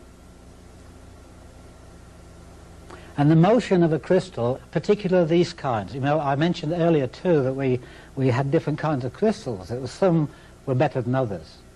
I'm talking about this one and this kind. The rhythm of the motion is so constant that the force field of that crystal is also constant and in balance. Now, if I take that crystal and treat it, let's say, pick it up casually once every 3 months, and I don't use it very much, then its nucleus has lost its compactness and it has gone down in energy. And so you take your crystal and use it continuously, and the nucleus of that will have a far greater force field around it. And you have a crystal that you can reach farther with. There's so much you can do with it, but don't just put it down and forget it. It needs your attention. It's like a computer. It's dumb until you put something into it, and then you get something out of it. A computer could never do what I can do, because that can't give you caring and love for other people. This can. So those of you who have crystals that you want to use them for something like this, do it that way, but do it sincerely. It's not fun, it's for real.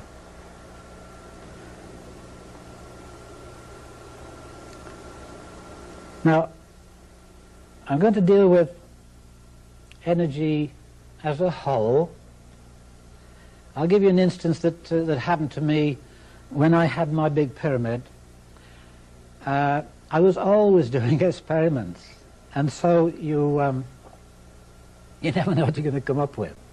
And in those days, I was a greenhorn. I didn't know too much, and I thought to myself, I knew that with a mirror, I could reflect energy, magnetic energy, just the same as sunlight. Well, what is sunlight? Isn't it magnetic energy? So with a mirror, I can reflect energy away at an angle to the mirror. And I thought, I could. You want to use them for something like this. Do it that way, but do it sincerely. It's not fun, it's for real.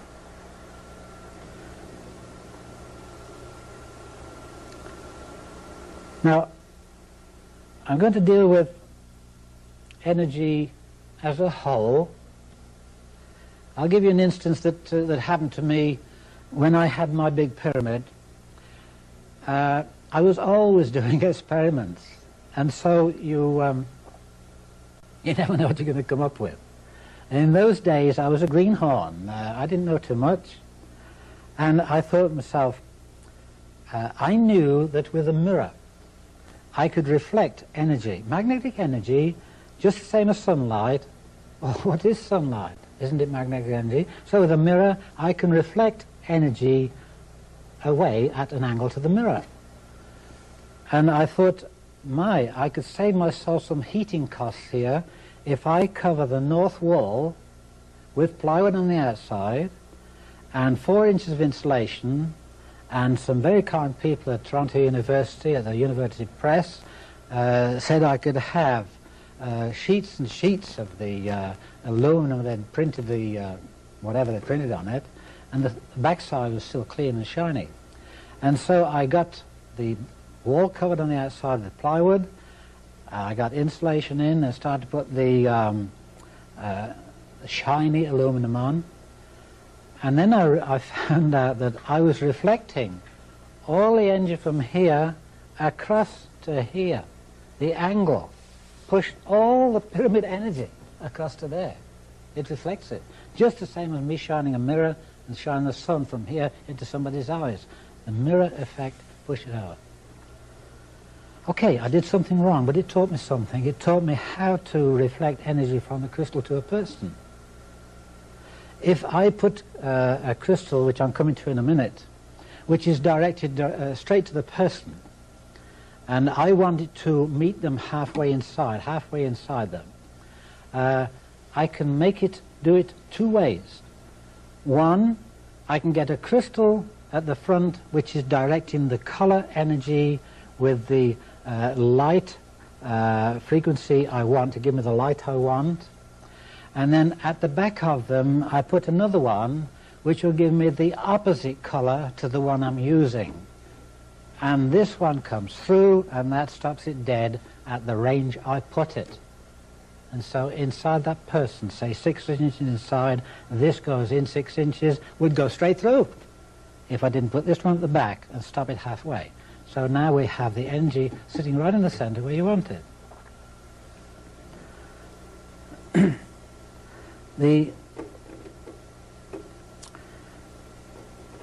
It's a kind of a push and pull. Don't rule that out. Everybody thinks, oh, I'm going to do this with the crystal. You can do that and push and pull, and manipulate it into the position or for the condition you want. I spoke a long time ago when I said that before too long, man must learn to manipulate the atoms. That's exactly what we're doing here. But you're going to have to manipulate the atoms after this has gone by. I don't know how long down the road. You will manipulate the atoms with crystals for now and with your mind later on. You see, I have a mind to work with that crystal, and the limits of that mind, it doesn't have a limit really, because I can send wherever I like. But when you can manipulate the atoms itself, as opposed to using a crystal, then you can make any of the things in this universe, bring the atoms into bearing to gravitate them into whatever material you want. And if you want to move something, then you disintegrate it and move it somewhere else. We must learn to manipulate the atoms. At the present time, all we can do is to take a lesson from these things and learn how to use ourselves so that our mind becomes mind over matter, literally. That's not too hard if you think about it. Just give it some thought. When I finish talking, you'll continue remembering and think about it.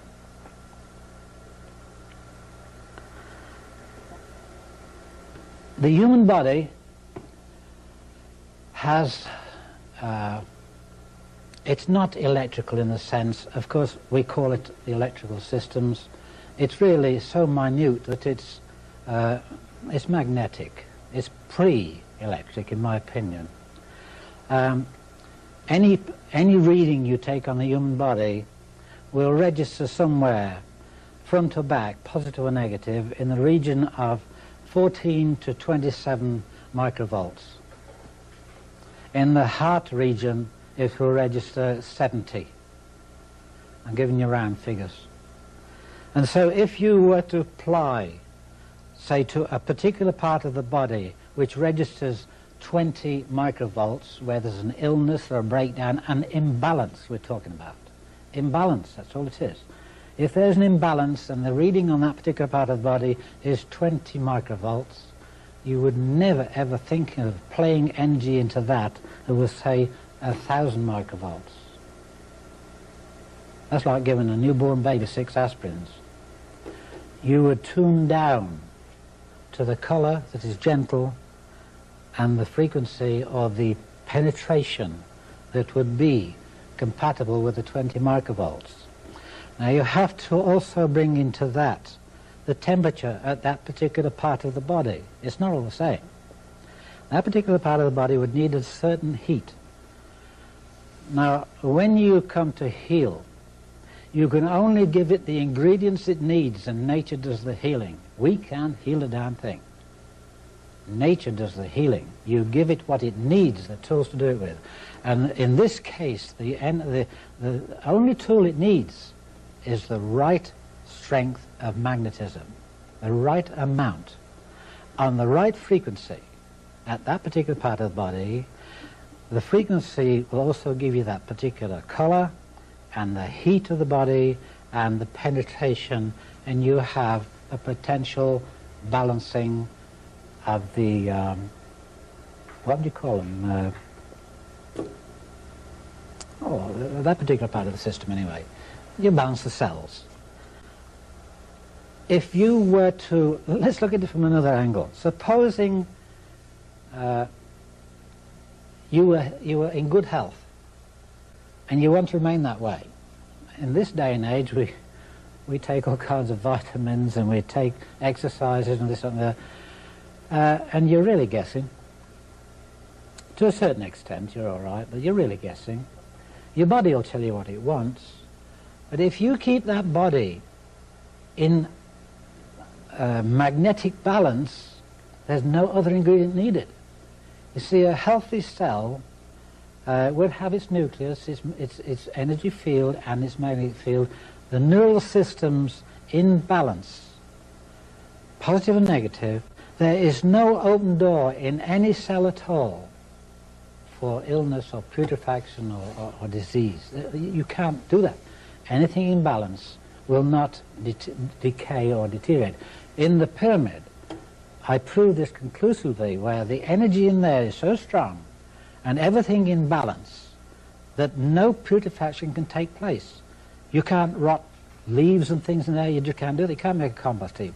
And so in the early years I proved conclusively that magnetism will not let anything perish. If you give it, supposing that it's live, you treat it according to that particular part of the body in the person. But if it's dead, fruits or vegetables, or we'll say meat, you treat it in a different way and you can give it more. But when we're talking about the human body, you match it. Whatever the human body needs is what you give it. The length of time it takes has nothing to do with it. You must stick to feeding it what it wants and let nature do the healing. It'll do it. Had any trouble. Now, one of the things that you're going to have to be able to do is to separate the colours. You've seen the colours of the rainbow, the visible spectrum. Now, how would you go about taking any one of those colours and directing it to where you want it without it going out of the sides, or without using any other colours? Well, it's easy to get the colour you want because you play in that, I told you the measurements of those different colours, you play in the right wavelength, frequency and harmonic, and the colour is now in the crystal. But we have to stop it coming out of the sides, spreading, going anywhere it likes. If I may just go across here a second, if I put colour into here, it can go out anywhere it likes. It's round, it's a sphere. So what you do, if I put it into one of these, it goes out of the facets. And those facets are nowhere near equal. And if you haven't got, if you've got a wheel this size your car, and one this size, you have an awful ride. And it's the same with these things. Your facets must be faceted to the angles you want for reflection and refraction, and also they have to be perfect with each other. You don't have one a bit one way and another. These are just haphazard. So we take a crystal like this and we force it to go where we want it. And instead of having one of these, let me ask a question sort of thing. There are no windows in this, there.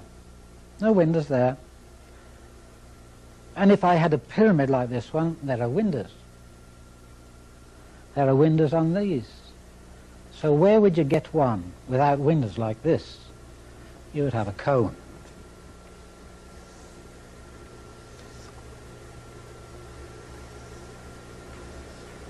You'd have a cone. Now there are no windows, there's no flat sides, there's no facets, so it's got to go straight down there and come out of here. So now what you need is a machine, or rather crystals that are made like this, very, very narrow, like almost like needles, as small as you can get them. It doesn't matter, it's this that counts. And also the length from here to here that counts. And here's your cube root, and here's your magnifying point of distribution, and because it's coming from here to there, it'll go straight through there because you pushed it through there. Now you have here something like this pen here. If this were the crystal, this little bit here, and it just stuck in there, like I could change nibs on a pen, this is coupled to a machine that'll give you the frequency you want into this end to give you the colour you want. And then you just change the pen according to what you want, length or whatever, breadth. And once you do that, then the person, you can either touch them or play the colour you want. You don't use 6 colours, you use the one you want. So here we have a method of taking a crystal that has 6 plus 1 and separating them to take just the one you want. Now this same crystal here, if, let's say you're playing green into here, and you're finished with that, and you want blue, okay, you just put the frequency into here, that this same crystal will give you blue. You don't need more than one, you don't need a crystal for each colour. The same crystal can be used over and over, just like a pen nib, you know, dip it in any ink you like. So this is the way you'll separate your colours. But you have to have a machine. Now, I suppose one of the questions that you can't really answer me is where would I get a machine like that? I think I should get in touch with Galen Hieronymus, or I can't remember his first name, Beardsmore. They make machines that would measure your shadow in the dark. They would probably help you. Or someone that is expert on music and colours, with the synthesizers and whatnot, they will help you. But these are the things you want faceted. Never mind about these things like this. The day's gone, more or less, for those. These, you specify exactly what you want, you go directly to what you want. Now, I don't know how much more there is I can tell you there.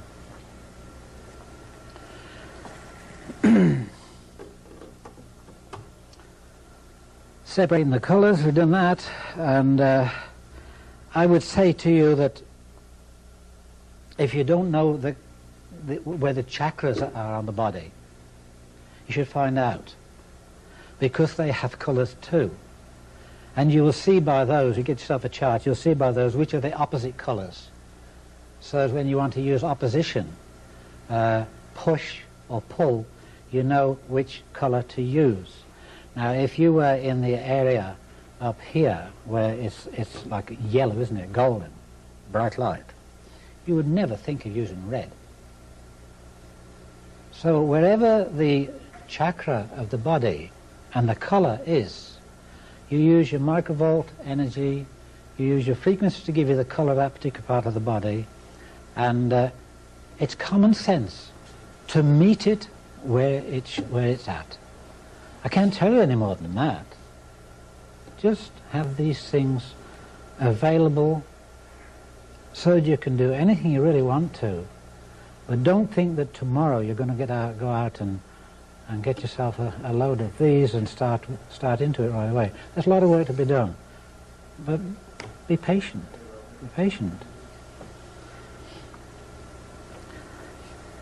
I've discussed the depth that should penetrate and the heat attached to that.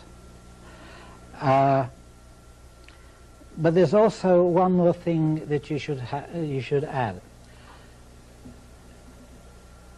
When you create the frequency for the color, that frequency will have a harmonic.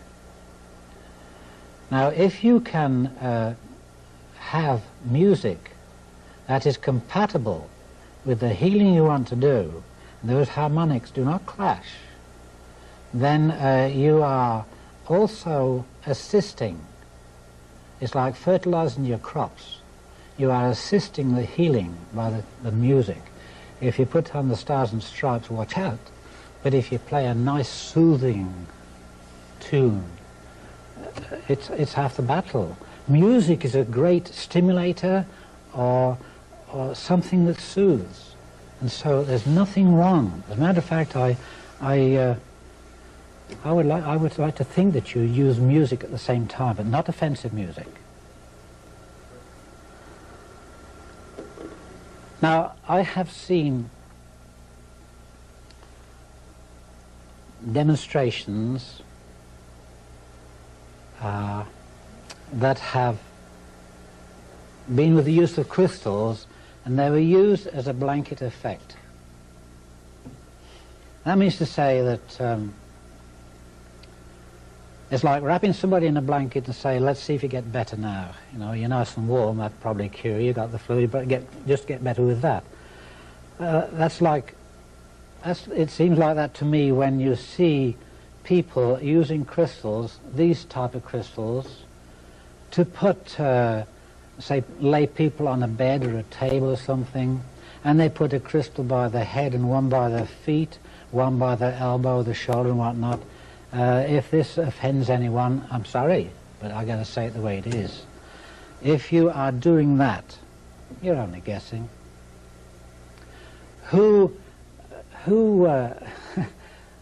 would believe that a person does not have a magnetic field complete? If your magnetic field is not complete, you're probably dead.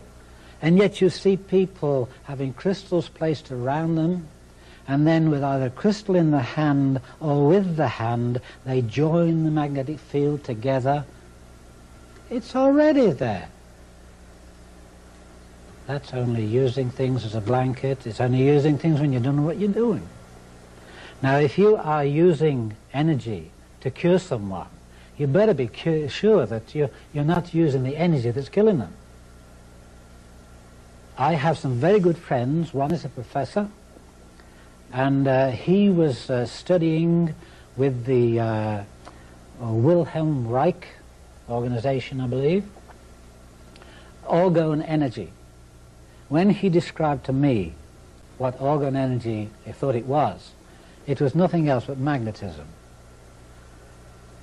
I just told you earlier on, there is nothing but magnetism. It's just in a different state. So where this name of orgone came from, I don't know. Another name for something.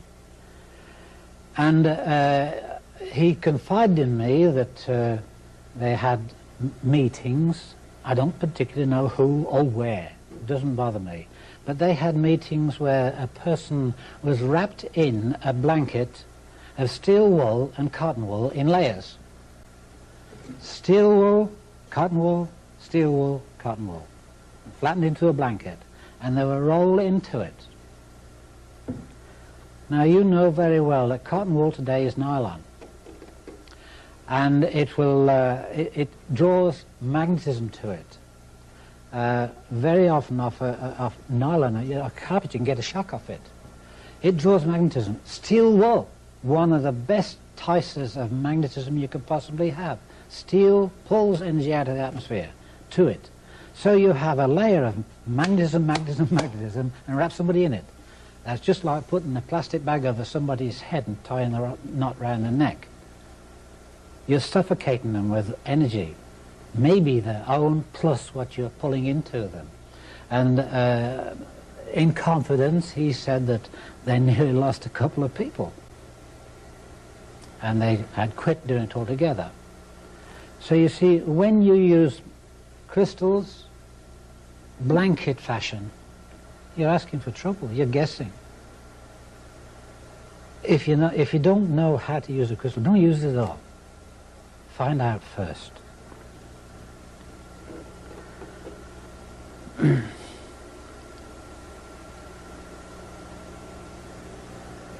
I guess I could go on forever, really, but somewhere along the line you have to come to a close. And sometimes it's harder to come to a close when there's still a lot to be said. Now I would like to tell you about something that is, well, it's very precious to me and will be to others sooner or later. Where do we get to? I lost my can here. I told you earlier on that I had many narrow escapes, many things given to me in the most unconventional way. I say that sincerely.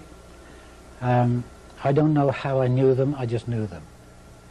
And I don't see why, if I am blessed with that kind of thing, I should have to try and explain it. I'm not even going to try to. I have been blessed with many, many things, and I think perhaps it's because I care more for others than I do for myself.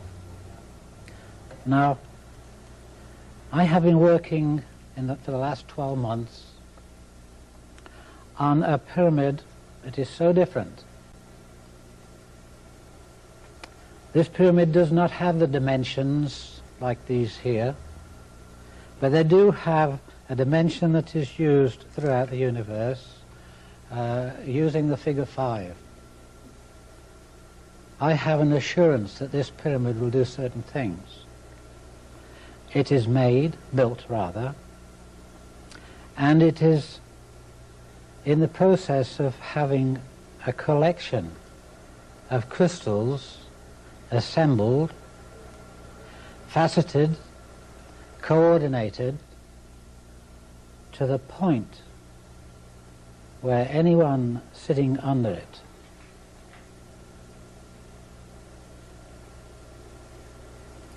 cancer would be halted. I can't say too much about it yet. I haven't finished it. But I know, as I knew those other things, that I must build this pyramid. And I must use these crystals with the help of my friends. I can't do this by myself. I have friends all over the place who volunteer for this, that, and the other. And the crystals I had no hope of getting. But, you know, when you have faith, you don't need hope. It just comes.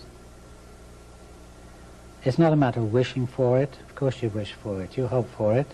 But this is such a fantastic thing. And probably when people hear what I have to say, they will ridicule me.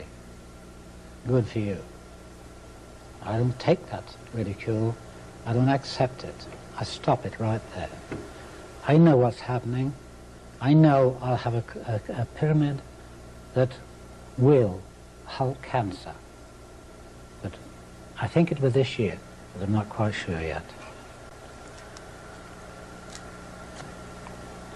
Now, I have talked to you about all kinds of things, right from the beginning